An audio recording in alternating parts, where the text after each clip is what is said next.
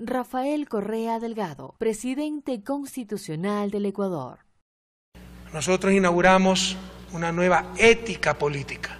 Rompimos con aquella tradición de incumplimientos al honrar casi todas las promesas realizadas en 10 campañas victoriosas.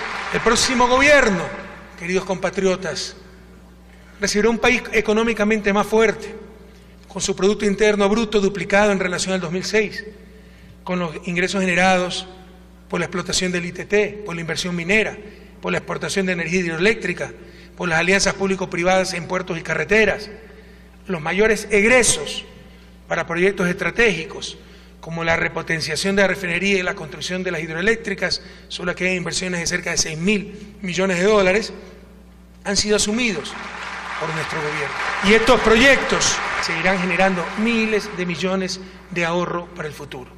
El imperativo moral del país y del mundo es superar la pobreza. Con el nivel de producción actual ya podríamos eliminar toda clase de pobreza si tuviéramos una mejor distribución de los recursos. Por eso presenté el año anterior, en este mismo evento, las leyes de herencia y plusvalía.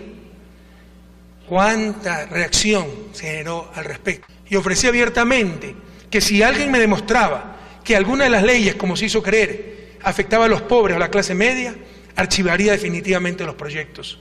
No pudieron demostrar nada, porque sencillamente todo era falso. Y pasado un tiempo prudencial, ahorita tenemos la concentración en emergencia nacional, enviaré nuevamente los proyectos a la Asamblea. El bien común es la razón de ser de la autoridad política.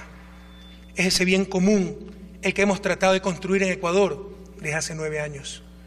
Mi sueño, queridos jóvenes, siempre fue trabajar por mi patria. La vida me dio la oportunidad no únicamente de trabajar, sino de liderar un proceso de cambio histórico. Ecuador no ha vivido una época de cambios, sino un verdadero cambio de época. Hasta entregar el gobierno va a ser un año muy duro en lo humano, en lo económico, en lo político, en lo internacional.